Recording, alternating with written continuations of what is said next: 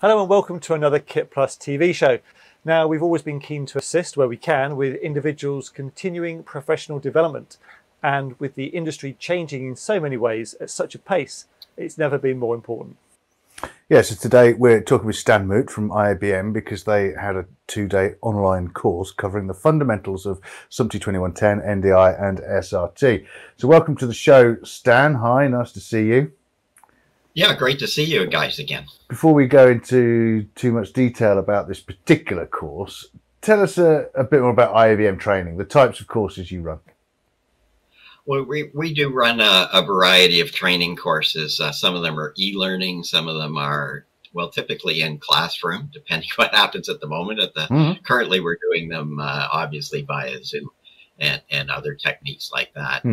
We allow different companies as well sometimes to hire us to tailor a course really around their needs.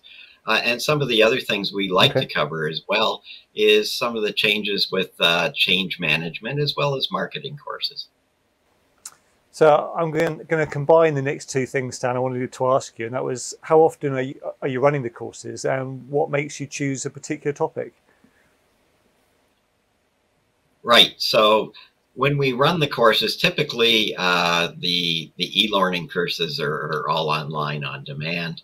The Zoom courses, we typically have been doing them by request. And as we get a serious request from several people, then we put a date up. For instance, with the course we're running on the 6th and 7th of September, the emerging IP technologies in broadcast industry, we've had a lot of interest in that course.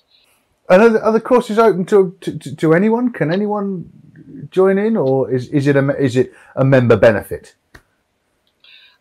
Anyone can join into the courses. They don't have to be a member. They can simply go on our website, iabm.org, and look under courses, education, and you can see what they are. And some of them are highly technical.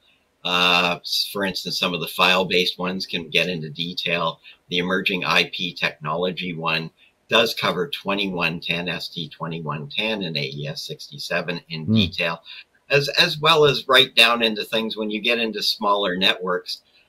You no longer have big DNS servers, so you want to cover little things like MDNS and, technical aspects like that.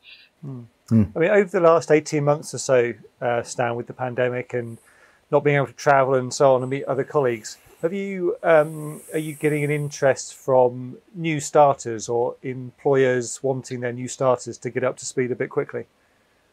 Oh, absolutely, Simon. We have a couple of courses. We've got a short video course, which is called Engaging the Industry, where we cover, the different aspects of the industry very quickly in just a half a dozen videos. We also have an introduction to broadcast technology, broadcast and media technology, where we even give a tour of the Coronation Street studios, so you have a good idea what's going on. And what that does is when someone hires in a new employee that's not familiar with the industry, they can take those courses and get quickly up to speed. It doesn't matter whether or not they're an end user or a vendor. So quickly back to the course that triggered us to have this chat, the upcoming course on 2110, NDI, SRT, etc. These standards, technologies, protocols, we want to call them, have been around for a while, and we, as not particularly technical, but we're using it. What does this course going to offer the people, the people that are using it already? Well, I think what's important is this is like any technology, you can just flip the switch and away you go. It can work. But what really happens is there is a total change as soon as you move to IP.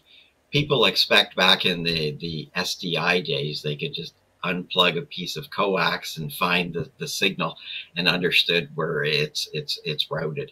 When you soon go IP, it can be anywhere. So understanding those things, understanding what ports use what signals, troubleshooting techniques, even being able to use tools, standard tools such as Wireshark to be able to handle these things. And once you have a basic overview of these things, you're no longer afraid of it. And we've all had patch panels in the years, Yeah. and that's over years, and that's what people are afraid of, is they no longer have a patch panel. Yeah, I always like to patch panels. Get now. that. So, who do you see the main area to benefit from this? Is it people new to the industry, or engineers within a transitional period, producers or broadcasters? Have you got anyone in mind as you're giving the course? Well, I typically don't think a producer would want to pick up this particular course, but somebody on the technical side does need to have a good basis on what's going on. You not necessarily designing your own facility, but if you are thinking about designing a facility, it is good to have a good overview. A lot of people are still bringing in system integrators to help them do that, and that makes a lot of sense. But it's like anything else, when you bring in a team to help people, you have to understand the basic parts of the technology to ask the questions. For instance, Genlock is no longer just routing around color burst anymore. It's using precision time protocol, PTP. So you need to understand the limitations of these things, but where they work and actually how they improve your whole environment on a forward-looking basis. Yeah, the industry really is changing fast. You know, we've gone from baseband to networking, as an example, very, very quickly. How do companies make sure that their staff, their engineers, how do they keep people motivated to keep up with all of the changes? Well, that's a really good question, because change management is something that certainly we focused on very clearly, because and people get a little bit nervous with all these types of technology changes. The only advantage, of course, that COVID is the fact that people had no option but to accept it and embrace it. But really, you need to help your teams get motivated and improved. And one of the scary things is, as people more work from home and things like that, it's difficult to deal with motivation and team training. And what we've done on that is we've actually teamed up with Jim Lawless, and he's actually ranked #1 outside the US and #6 globally as a motivational speaker. And he has some really good courses on change management, on how to motivate your teams, and specific ones for your top team leaders, or basically for all your people. They're really key. And I think people seeing those, after they've been on those courses, they'll be really charged up to get your organizations moving. I mean, that's great. And finally, I think, probably worth saying, we're quite excited to be using the BAM platform for streaming our seminars from the next KitPlus show on the 14th of September in London at Twickenham. But for those that may not know and may not have seen it before and may not know what your plans are, give us an insight as to how you see the platform, the BAM Live platform, being used going forwards. Well, certainly the BAM Zone platform I consider really cool, because when you're on it, you can see who else is on it, you can chat with them, make direct contact. Our plans on that is to have different events as well. Some of them may be just short summits. Some of them may be the full day or full 2-day operations. Again, though, because we run into the time zone issue, which typically is the main thing as soon as anyone's running anything from a webinar to you name it, whether or not it's an online conference, that's always the issue. So what we've been able to do with this platform is do a quick replay right after that.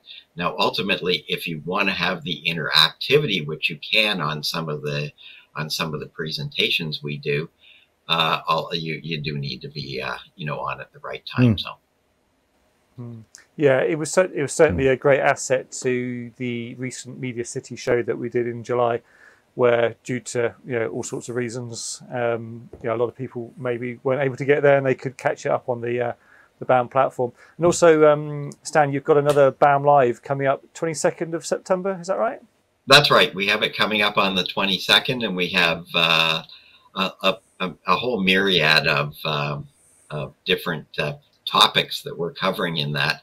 And we are pretty well covering the globe time zone wise as well on that one, just to make sure we've done that. We've decided rather than do a 2-day event, we've moved it into a 1-day event, but keeping it running more or less over about 20 hours to that effect. And certainly the KitPlus virtual, I guess it's the hybrid one you did last time, was great because I'm here in Canada, so I was able to attend your sessions. Yeah, no, it's worked out really well, and I'd urge anybody watching this to visit the IABM.org, where you can well, not only see the content that we'll be streaming from the KitPlus show on the 14th, but you can catch up with everything going on with BAM Live on the 22nd of September. Thanks, Dan. Thanks for your time. Thanks also to Mediaproxy for their support of KitPlus TV. Thank you for watching, and we'll see you next time.